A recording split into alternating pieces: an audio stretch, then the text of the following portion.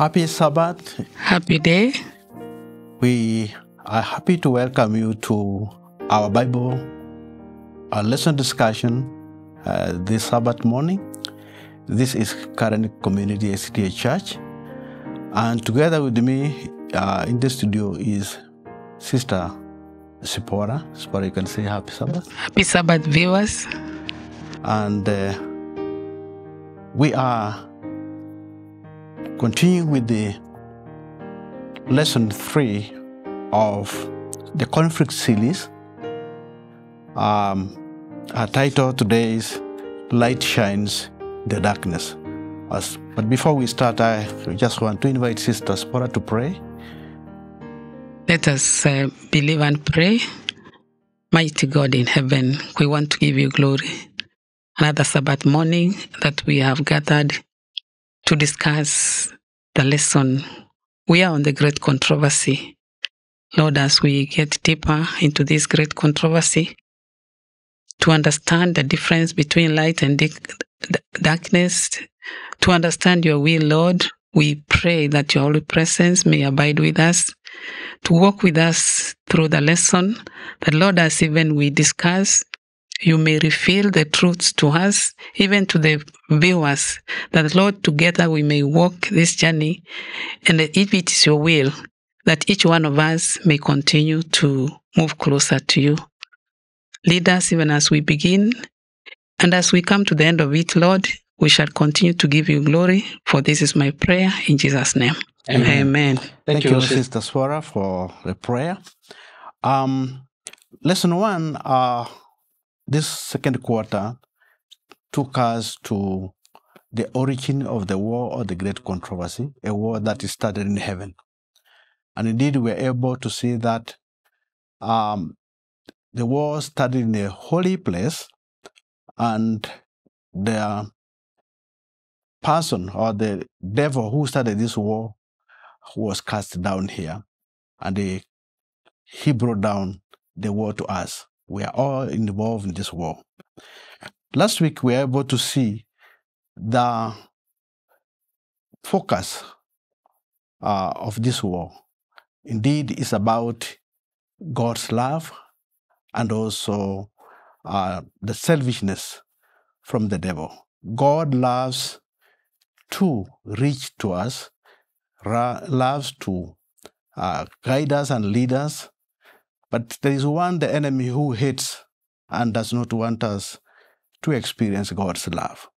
And today, as we go to our lesson 3, as I said, titled Light Shines in the Darkness, our memory text is taken from John chapter 12, verses 35. Verses 35. We can also read verse 36 just to make it complete. The Bible reads, "Then Jesus said to them, 'A little while longer, the light is with you. Walk while you have the light, lest darkness overtake you. He who walks in darkness does not know where he is going.'" I want to read verse 36 also. "While you have the light, believe in the light, that you may become sons of light." These things Jesus spoke and departed and was hidden from them. As we see here, Jesus Christ is speaking to his disciples. And he said he will be with them in person for a short time. And they should take advantage of his presence where they had him with them. Like a light shining in a dark place, he would point out the way they should walk as disciples. If they walk in this light, then they will become sons of light. So, what we are saying here, Jesus Christ is the light. I think in the same John 8:12, Christ refers to himself as the light. And so, as God's children, as Christians, we are to be Christ's light. because letting his light to shine through us. As we go through this lesson, one thing which comes out clear is that actually Satan is the destroyer of those who love the light. And indeed, Satan delights in war and confusion. As we'll be going through this lesson, we'll be able to see that Satan, who is also personified as the dragon, desires to destroy God's people. He's also referred as the serpent because he uses all his cunning lies to deceive them.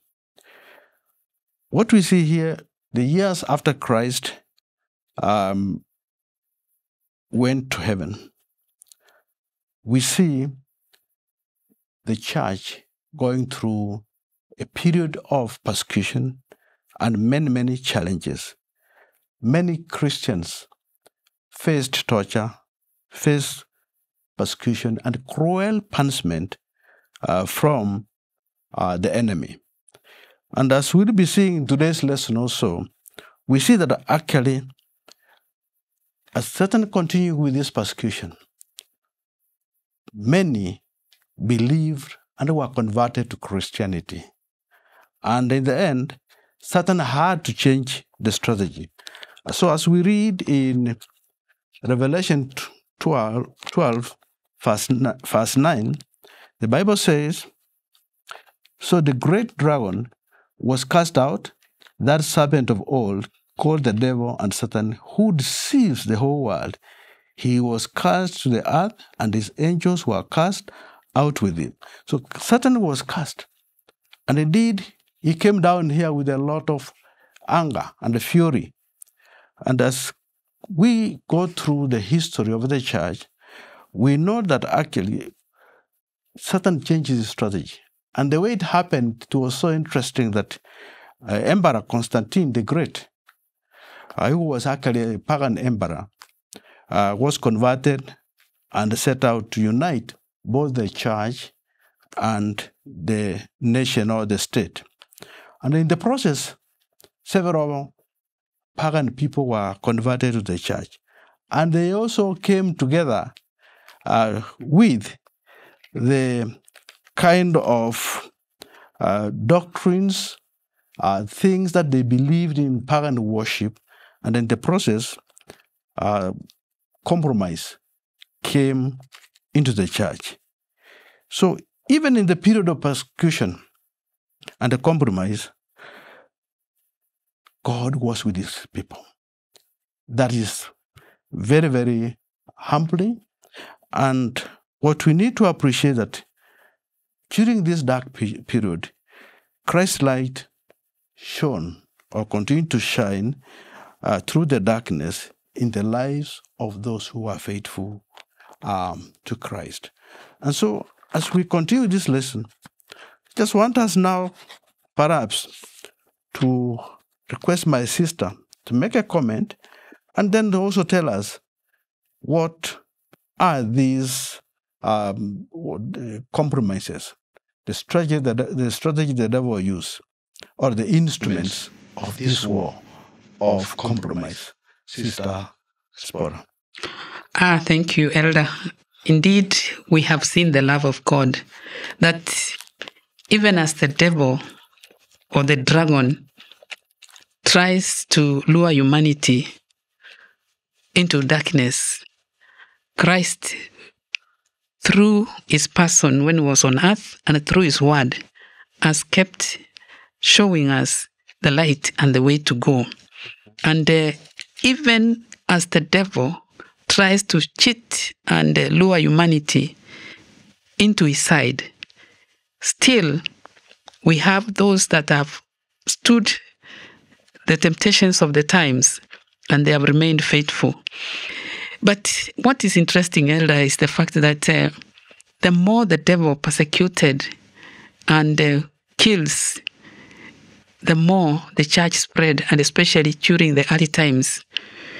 So The devil, therefore, is forced to change strategy because the confrontation and the persecutions never seemed to work.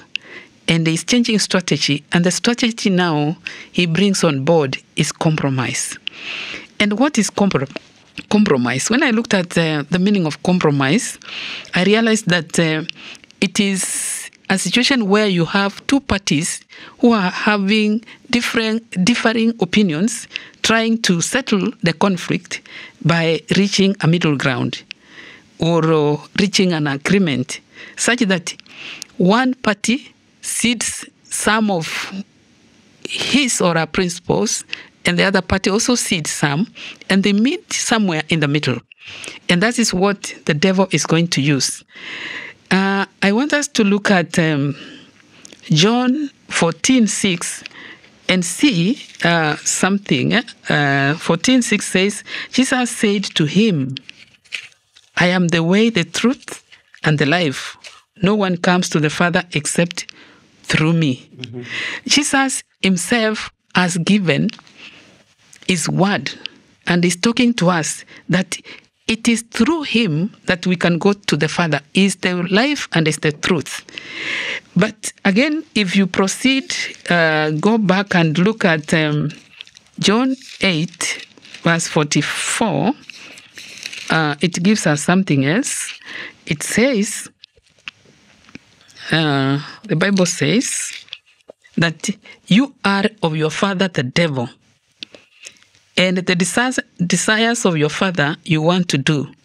He was a murderer from the beginning and does not stand in the truth, because there is no truth in him. Mm-hmm. When he speaks a lie, he speaks from his own resources, for he is a liar and the father of it. So in the spirit of compromise, the devil has started using lies as one of the weapons. While Jesus on one side is saying, I'm the truth, I am the life. No one goes to the Father except through me. But those who choose to listen to the devil is selling lies. And what does he do in selling the lies? The writer is telling us that while Jesus is the author of truth, Satan is the author of lies. Jesus is loving and he wants to accommodate all of us. The devil is selfish and wants to change the times and the laws so that indeed people may turn to his side. The writer makes a comment in the lesson of today, and he says, in contrast, Satan is a liar and the father of lies. He is prepared to use lies, deceit, misinformation, and a distortion of truth to lead God's people astray. So one of the weapons that we have seen that comes out clearly is that the devil tries to twist and come up with lies. The good example we have, viewers, is the what happened to our first parents. God had given instructions that do not eat from the tree in the middle of the garden.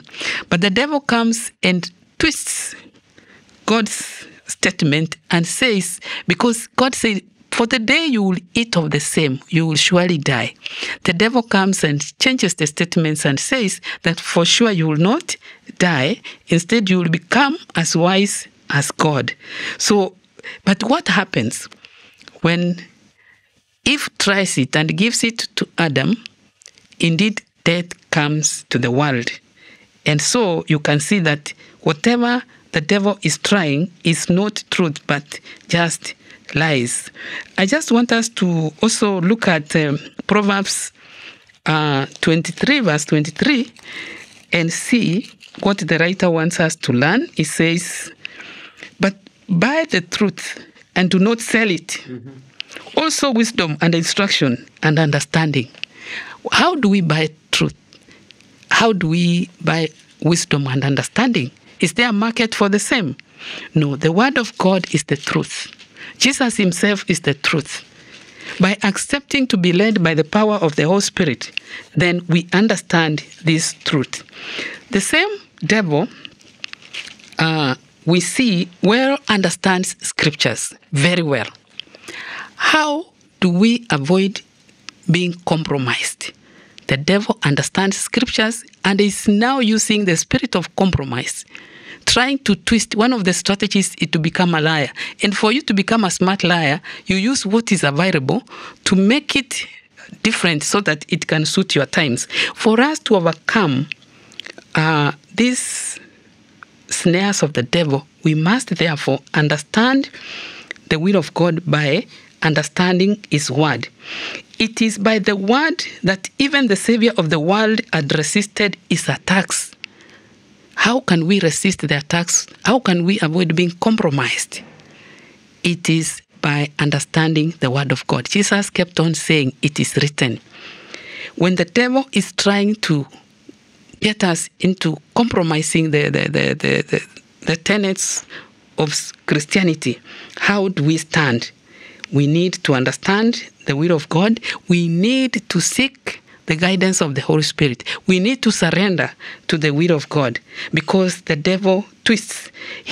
Another thing that the devil does is to keep us ignorant of the word of God, such that we really do not understand what it is. We do not even have time to read it. We are ignorant of what it is. At some point, the Romans prohibited, or sometimes we are told that there is a time in history that people were not allowed to access the Bible. Times may come, God forbid, that we may not be allowed to access the Bible. Will we have understood the will of God such that we are able to stand the times and tell the devil to keep off? Sometimes we may look like Christians, but we do not fully practice what it means to be a Christian. We do not understand or stand by the truth. Why? Because, as I've said earlier, we do not read the Bible. So for us to avoid compromise, Elder, I think we need to read it. To read this word, we need to be available to be used of God. We need to depend on Jesus Christ so that we can know the truth, because Jesus himself has said, "I am the truth, I am the life. You cannot get to the Father unless through me." Thank you, sister. Indeed, as the lesson writer says, Christ presented the shield of eternal truth, saying, "It is written." You know, as you are talking about the devil misquoting, you know, it's interesting when you read Genesis chapter 2, verse 16. The Bible says, "And the Lord God commanded the man," God commanded, saying, "Of every tree of the garden you may freely eat, but of the tree of the knowledge of good and evil you shall not eat, for in the day that you eat of it, you shall surely die." When you go to chapter 3, verse 4, the Bible says, "Then the serpent said to the woman, you will not surely die," contradicting the express word of God. Mm-hmm. And indeed, that's what the devil is doing. But Christ says he is the way. He is as the path to the Father. We can only be able to reach the Father through Jesus Christ. Mm-hmm. Number 2 is the truth. This is very significant. He is the reality of all God's promises in the Bible. So we need to be anchored well in the Bible so that we are able to see and walk this truth. Jesus Christ says he is the life. He joins his divine life to ours. And now, because of what he's done, we are joined to Jesus Christ, our elder brother. So indeed, Christ is the truth. And we need to be anchored in the truth because the truth is the word of God. Satan, not the devil, has another strategy. He conceals himself as in his sheep's clothing. but inwardly he is a wolf. A wolf is a very interesting animal. But what is the whole purpose of concealing and hiding himself is actually to distort sound doctrine. And I want us to go to the book of Acts chapter 20. Acts chapter 20. Paul had this message to the Ephesian people. Chapter 20 from verse 27. Therefore, I testify to you this day that I am innocent of the blood of all men, for I have not shunned to declare to you the whole counsel of God. Therefore, take heed to yourselves and to all the flock among which the Holy Spirit has made you overseers, to shepherd the church of God, which he purchased with his own blood. For I know this, that after my departure, savage wolves will come in among you, not sparing the flock. Also from among yourselves, men will rise up, speaking perverse things, to draw away the disciples after themselves. Therefore watch, and remember that for 3 years I did not cease to warn everyone night and day with tears. Verse 32. So now, brethren, I commend you to God and to the word of his grace, which is able to build you up and give you an inheritance among all those who are sanctified. And we see here, Paul is actually cautioning the church leaders. And of course, the entire Christian fraternity. This is a message and a warning to us. And the message is very clear that they should be faithful to the scriptures and share its eternal truths with their congregations. Of course, we see Paul warning the leaders that the church should be prepared because of what is about to happen. He saw that the wolves, and of course this Satan, concealing himself in sheep clothing. And in the process, his focus will be to attack the Bible truth. Number two, he will also continue to persecute from within and from without, and also will spread false doctrines. As we see here, Paul is the message he gave to the leaders then, and I think it's a message that is applicable even today, that even from within there will be opposition. There will be people who will be dressed in sheep's cloth, but the truth is that they're acting for the devil, because the whole purpose and the whole objective of the devil is to lead God's people astray. And so as a church, we are cautioned actually. And Paul is so much concerned and burdened with our spirituality. And that's why he's giving us this caution that we should be able to watch out and remain steadfast, anchored in the Word of God. Because it's only when we are anchored in the Word of God and the truth of the Bible that we can be able to stand this. When we read 2 Thessalonians chapter 2, we also see the church being cautioned about the same problem. 2 Thessalonians chapter 2, from verse 7, the Bible says, "For the mystery of lawlessness is already at work. only he who now restrains will do so until is taken out of the way.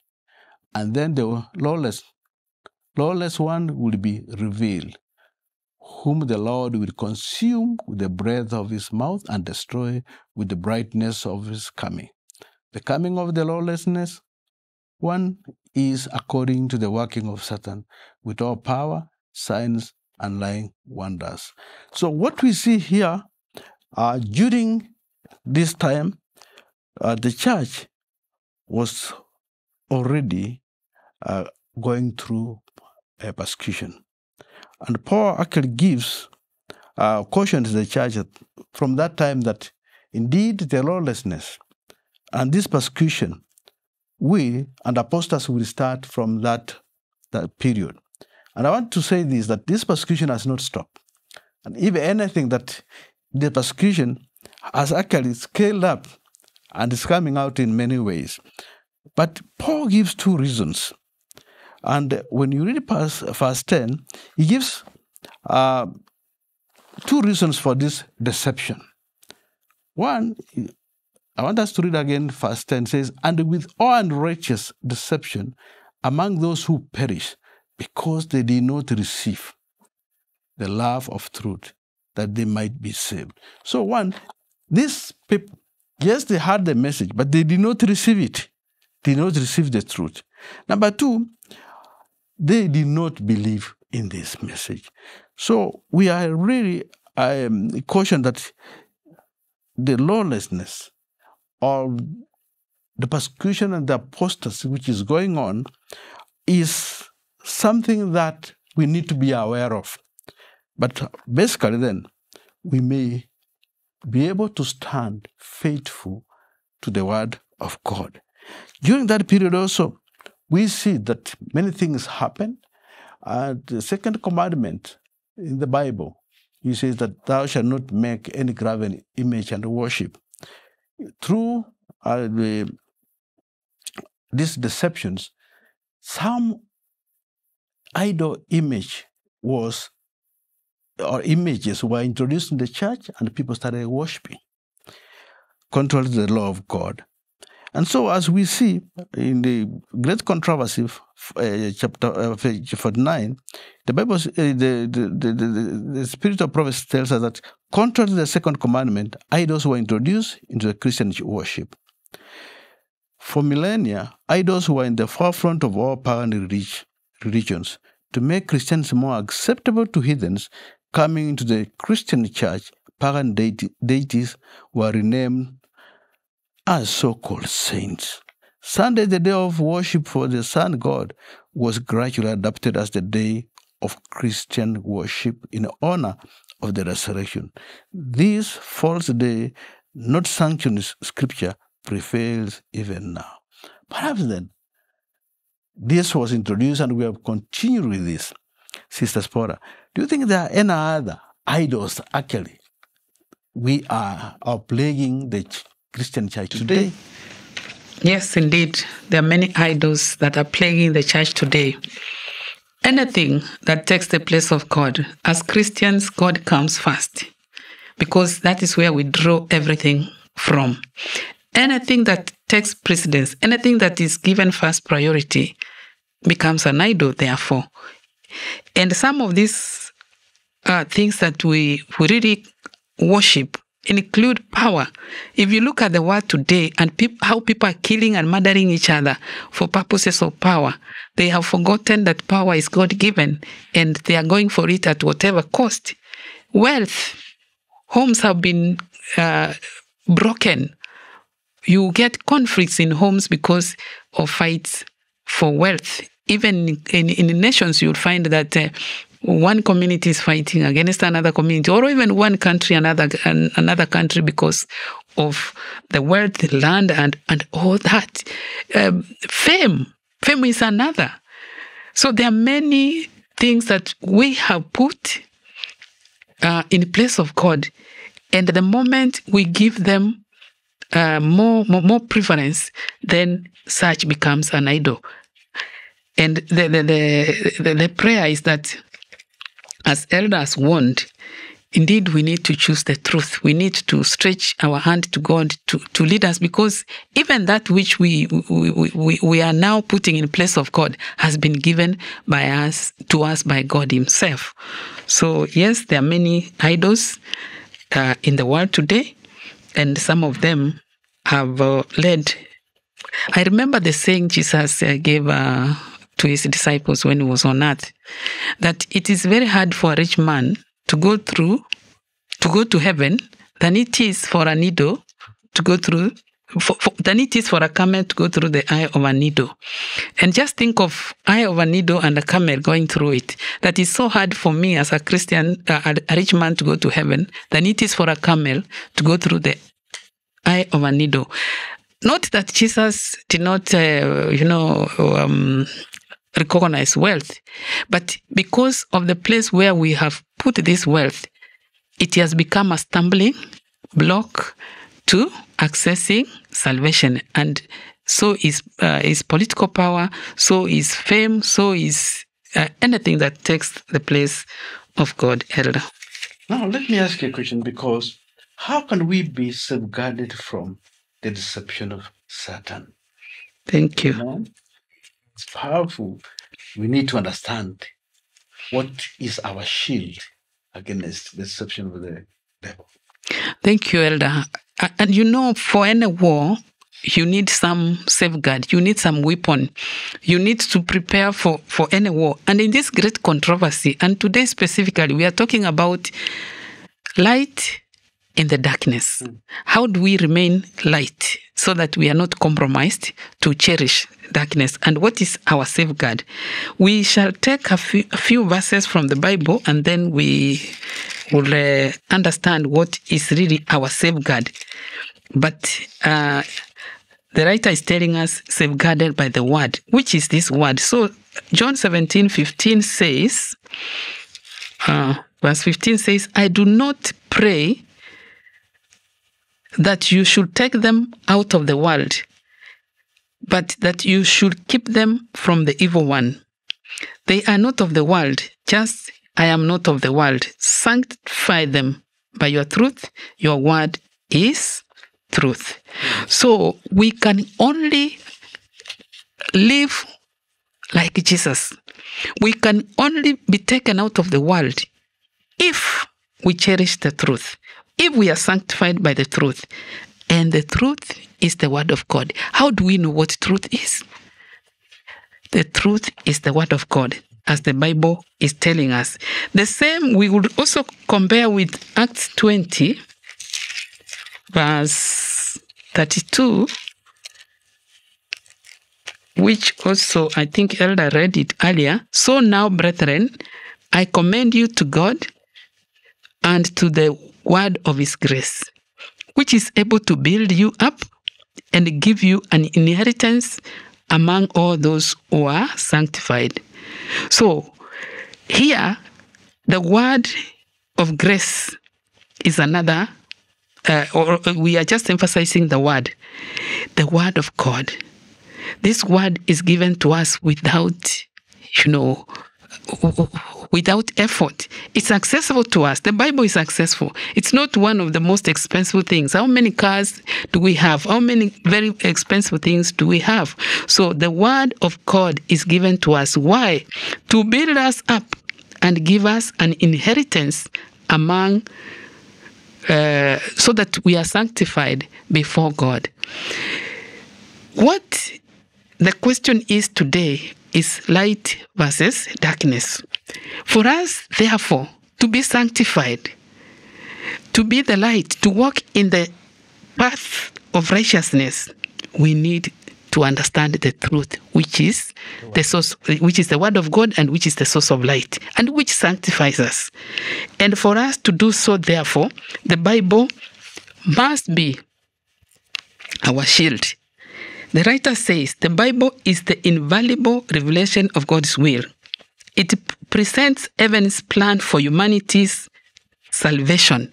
Our salvation, our protection comes from understanding the word of God. And not just understanding, as we understand the word of God and live by the word of God, therefore, we will be able to safeguard ourselves against the liar who is the devil. One verse in the Bible that really talks what the Bible does, what the Word of God does, comes from the book of 2 Timothy chapter 3.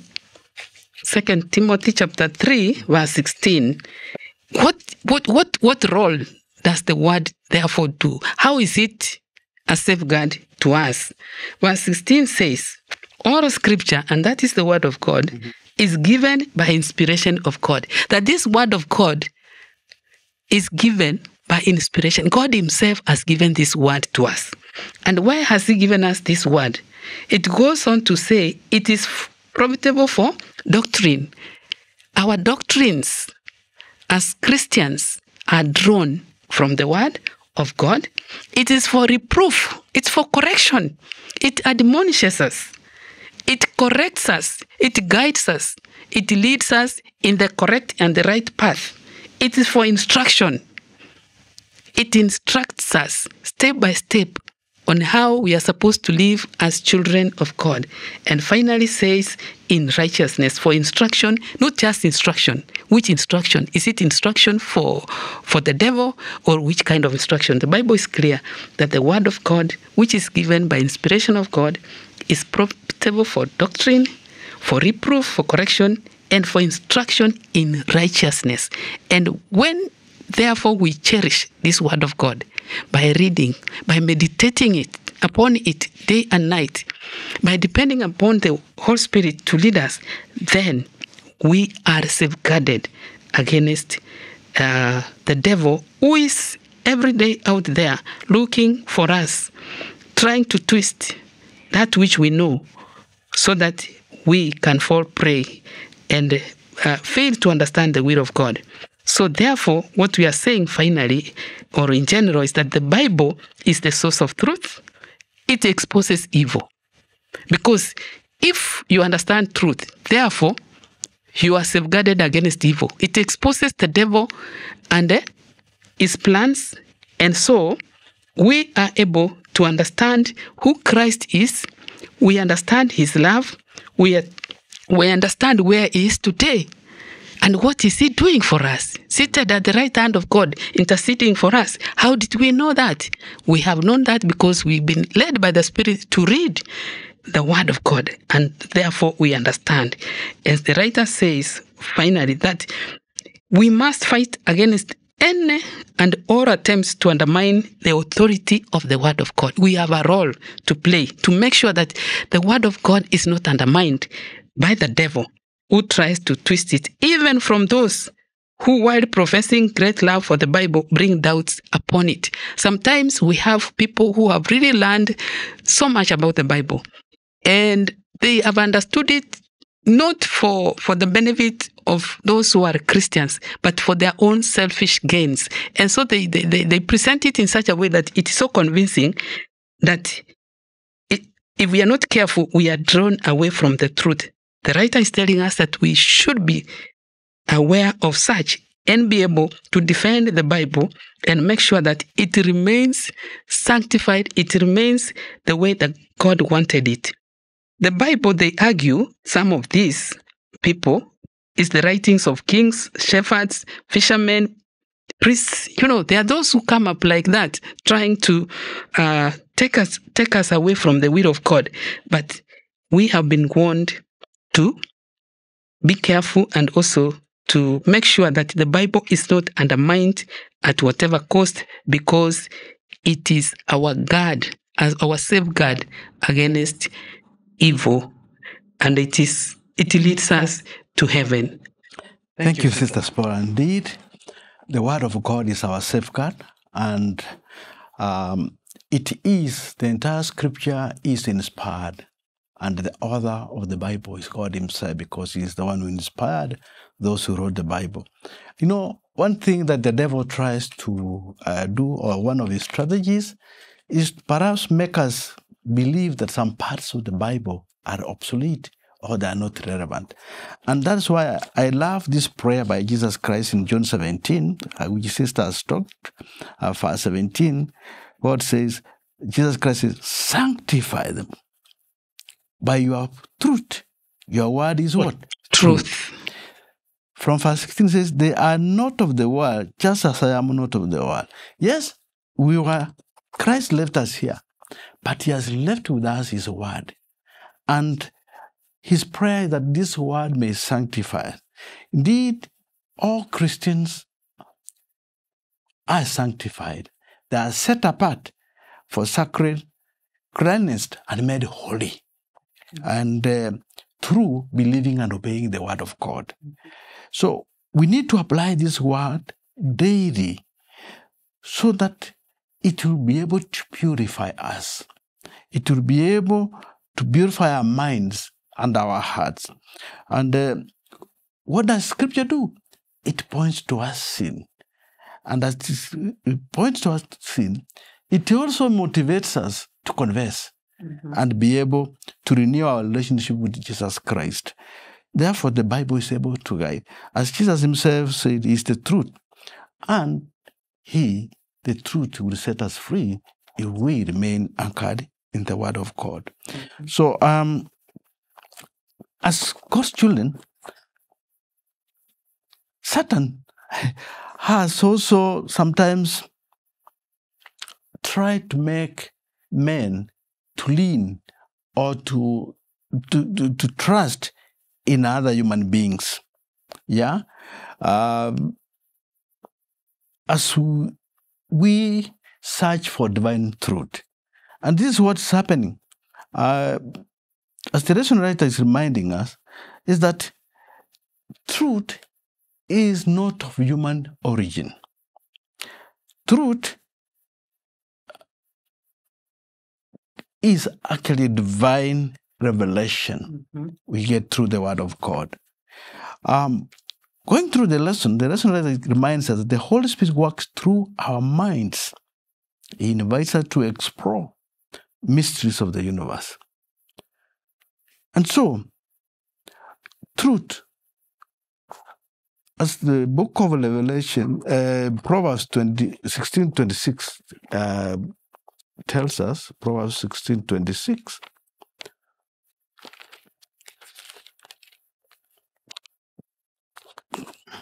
Sisters, probably you can find it. Yes, I can read. It says, the person who labors for himself, for his hungry mouth drives him on. 16:26. 25. Sorry, 25 says, there is a way that seems right to a man, but its end is the way of death.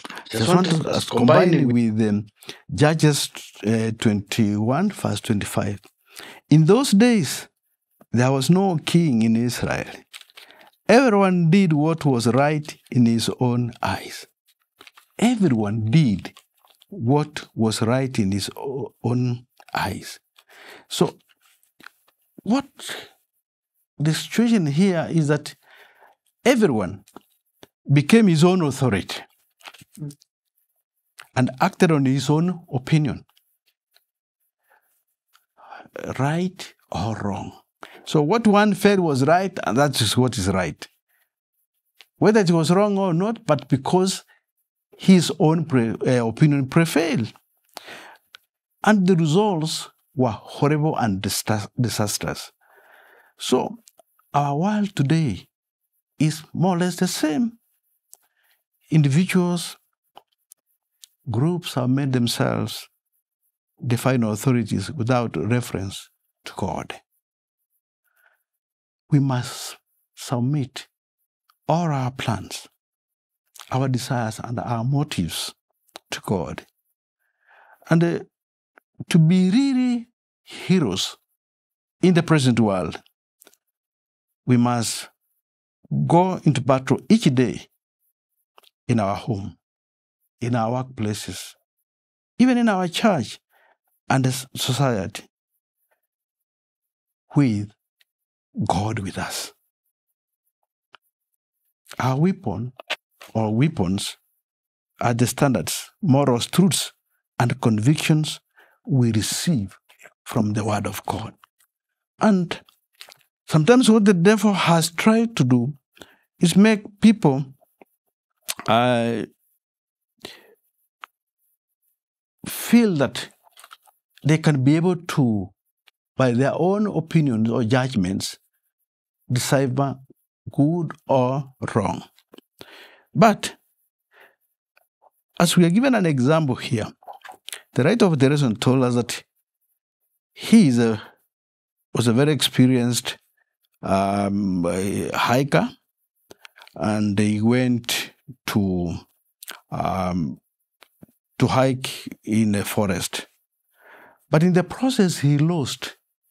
He got lost and derailed himself for over 5 kilometers away. And although he was an experienced person, he realized that actually he needed help. And thankfully, there was another group nearby who knew their way out of the forest. And so, what does this tell us? Sometimes even the most experienced hiker will lose his way without a compass. And as children of God, God has given us a compass. And what is the compass? God says, God has not left us alone on our journey from earth to heaven. Because our ultimate destination is heaven. The Holy Spirit points us to the sacred scriptures that lead us homeward. Truth and error, right and wrong, good and evil, these can be correctly understood only in light of God's word. Therefore, God has given us a helper. Jesus Christ prayed that as he goes, he will send a helper. This helper is a teacher, is our guide. And therefore, we need to invite and rely on the Holy Spirit as we study the Word of God to be able to guide us through this forest of darkness with evil. And so as we are going through this, there's a question down there, Sister Spora. Why is the human mind without the aid of the Holy Spirit incapable of discovering divine truth? Yeah. It is the Holy Spirit. Jesus Christ was here physically. But when he went, he said, I will send a helper, the Holy Spirit. So he's present, he's now our helper, leading and guiding us into the truth, the divine truth of God. Ultimately, as we are coming to Thursday, we are seeing the great controversy summed or summarized as the battle of the mind. So this controversy is about the battle of our mind. We have been talking about the light. We have been talking about darkness. So, Spora. Thank you, Elder. Can you be able to take us through that? Yeah, just a little before I get to the battle of the mind, human reasoning apart from scripture. This reminds me of a few things. I see the relationship that is expected of us as Christians is that of dependence of a superior being and who is God. That the moment we remove this dependence and we remain on our own, that now becomes human reasoning. That now means that we are on our own, and so therefore, that help that we want to get from one who is superior because we are inferior, we are his creatures, is withdrawn and we lose it. Just think of an ordinary example of a person who goes to an exam room and has overconfidence that this is a very simple exam. Sometimes even what they thought was simple turns out that they have done very poorly because the grace of God is withdrawn. In whatever circumstances, whether we think we are champions, whether we think we have known it, even what we know has come from God, we should not lose sight of God in everything that we do. The moment we do it, there is no expert, there is no one who cannot lose it when he or she is in his own, is on his own. Now, the battle for the mind, this great controversy, it starts somewhere. Someone has to, or something has to happen in the mind, so for action to take place. The writer takes us to 2 Corinthians chapter 4, verse 3 to 6. 2 Corinthians. Yeah, the Bible says, Yes. but even if our gospel is failed, it is failed to those who are perishing, whose minds the God of this age has blinded, who do not believe, lest the light of the gospel of the glory of Christ, who is the image of God, should shine on them. For we do not preach ourselves, but Christ Jesus, the Lord, and ourselves, your bond servants for you, Jesus' sake. Yes, we are blinded because we have kept off the gospel. The writer clearly says that the gospel is veiled. Why? It is veiled for those who are perishing. And who are those who are perishing? Those who have chosen not to seek scripture, not to believe in Christ or to believe in God. So therefore you are blinded, whose minds the God of this age has blinded. And once we are blinded, then are we going to make the right judgment? Are we going to walk in the right path? Just try one day walking in darkness. How will you proceed? Could you feel safe? Would you walk? If there was a snake on your way, would you know it was there? You would just step on it and probably it will bite you. So therefore, the battle of the mind is very significant to those of us who are understanding the will of God. Because the writer is telling us that the mind is our mental faculties. And if it is our mental faculties, the Bible is supposed to enlighten our mental faculties. Or if we do not allow the Word of God or the Holy Spirit to guide us and get enlightened, then therefore, what takes shape in there is the devil trying to direct our steps. The writer says that the battle between Christ and Satan is a battle for the minds of men. The battle is in the mind. It's between Christ and the devil, but it happens in the mind. And I believe, Elder, that before we do anything, it must be processed in the mind. What we do today is reflected, auto-reflects what is in the mind. That's very true, sister, because actually what the devil wants is to occupy the mind. Yes. And on the other hand, Christ wants to occupy the mind. Perhaps then, as we look at it, is what are the strategies or the ways that Satan wants to occupy our minds? Yes. How does he seek to occupy our minds? Yes, one of the things that we have seen before is that Satan does not want us to read the Word of God. Mm-hmm. And the moment we do not read the Word of God, we become very ignorant of the Word of God. We get so busy with things of this world to an extent that we do not even have a minute to read the Word of God. And the moment we do not read the Word of God, then we are bound to make wrong judgment. We are blinded by the devil.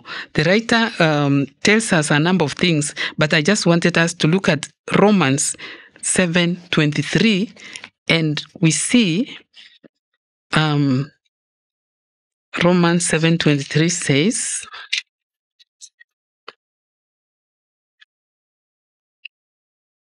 the writer says, not Romans 7:23, yes, says, but I see another law in my members, warring against the law of my mind, and bring me into captivity to the law of sin, which is in my members. Yes. So if you go a little higher, it says, for I delight in the law of God according to the inward man. The inward mind. Who is the inward man? The mind delights in the law of God. But when you go down, other than that, I see another law in my members, warring against the law of my mind, and bringing me into captivity to the law of sin, which is in my members. The writer is telling us that Satan's principal work is to blind or darken men's minds. And once this is done, he does this by keeping them from the study of the Word of God. A very important, and most of us are victims. We are too busy to even have a minute to read the Word of God. By deranging the powers of the mind through excesses of the body and the soul, and by wholly occupying the mind through things of this life. The mind is fully occupied with things of this life. How do I make this? How do I pay fees? How do I satisfy my employer? How do I, how do I make sure my children are doing the right thing? We are full of things that are should not be the priority. The writer goes on to say that by wholly occupying the mind through the things of this life and by appealing to the pride and self-exaltation. Pride, self-exaltation. We have put God aside and we are living on our own.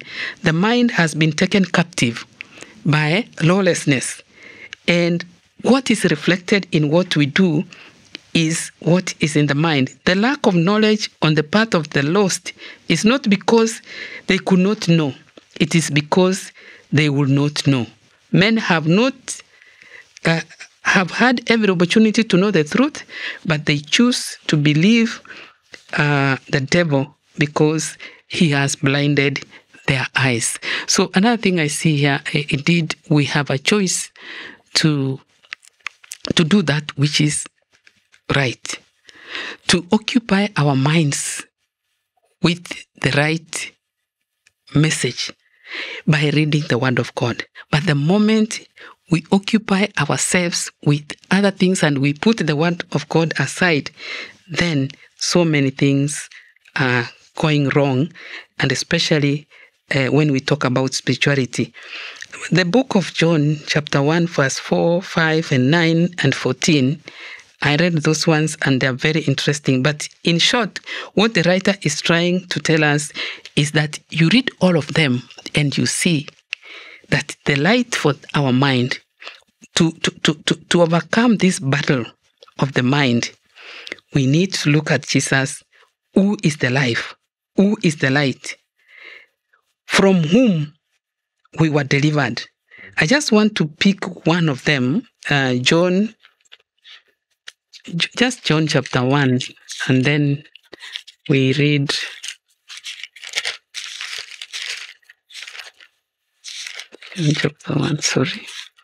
John chapter 1 verse 4 says, "In him was life, and the life was the light of men. In Jesus was life, and this Jesus was the light of men." For him to become our light, we need to embrace him. We need to depend on him. We need not to depend on human reasoning. Our mind, the battle of the mind, is won if we depend and look at Jesus as our source of light. And the light shines in the darkness, and the darkness did not comprehend it. If you continue, verse 9 says, "That was the true light, which gives light to every man coming into the world." The true light is Jesus Christ, is the Word of God. And this Word of God, we need to feed on it. We need to accept. Jesus became human. He became flesh. He lived with us. He set for us an example. He went away and left behind the power of the Holy Spirit. And therefore, for us as Christians, in spite of the distortions, the challenges that are here today because of the great controversy, we are able to stand, we are able to serve him faithfully if Jesus remains our light, our redemption. We accept his grace. Nothing can separate us from the will of God, from his love, if we depend on him. Nothing, Elder. Nothing. Amen. Thank you. Indeed, Christ is the light, and Christ offers us his light in his word. Amen. On the other hand, Satan seeks to darken our minds, wants to keep us in the dark. But as the Christians of the first church or the New Testament believers, they totally committed themselves to Christ and depended upon His word, and they were able to overcome. And the truth, even if Satan darkens our way, the light of Christ Jesus will continue and will continue to shine and to give us victory. Thank you. May God bless you. I just want to whisper prayer. Lord our Father, we thank you, O God, for your wonderful word. For Lord Jesus Christ, you are our light. You want us to walk in the light as we head homeward to our eternal home. Eternal God, we are on earth which is darkened by the evil one. But we praise you, O Lord, for reminding us to continue depending upon your word, because you are the way, the truth, and life. We are looking forward to your soon coming, eternal God, and therefore may you keep us safe. Safeguard us by your word, which is the true wall, and safeguard against the distortions of the evil one. Thank you, Lord, for taking us through this lesson, for it's our prayer in Jesus Christ. Amen. Thank you. Lord, thank you. We meet next Sabbath.